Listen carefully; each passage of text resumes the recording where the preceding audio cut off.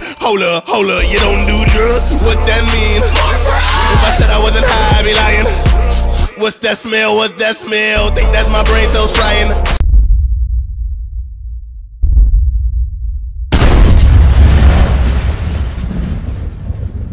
So what's up, guys? It's me, Komodo Games HD, bringing guys some new Assassin's Creed stuff.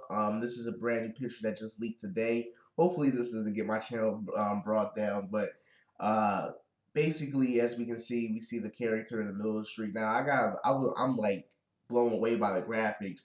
Now I'm not sure if this is like a pre-alpha build like how we saw in the Unity trailer or not.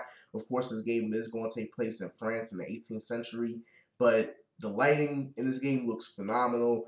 Hopefully this is what we're going to be seeing in the next Assassin's Creed, or the Assassin's Creed coming this year. Just again, I think the major thing was the level of detail. Now, of course, this is the next gen version of Assassin's Creed, so it's most likely going to look even better than what we saw with Assassin's Creed Black Flag.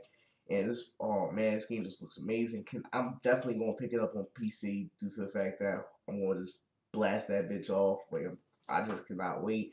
But as we can see, there's the main character. Not sure if that's the main character, but he doesn't have a hood on, which is odd. And he has a sword, and he also has a back dagger. Where's that may sound? It's a dagger on his back, obviously.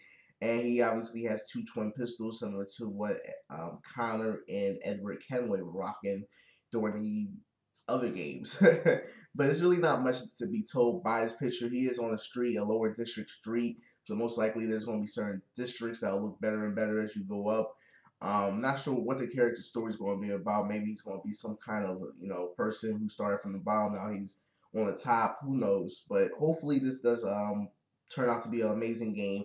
I'm definitely a huge fan of Assassin's Creed, and hopefully they do pull, like all the resources to make this a truly next-gen experience.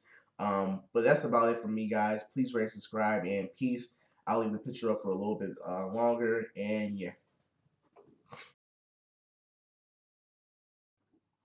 And before I leave you guys to do, make sure you guys check out snitchgaming.com for all the best custom-made controllers, and type in my name, Komodo Snitch 96, for $5 off any custom-made controller. Peace, guys.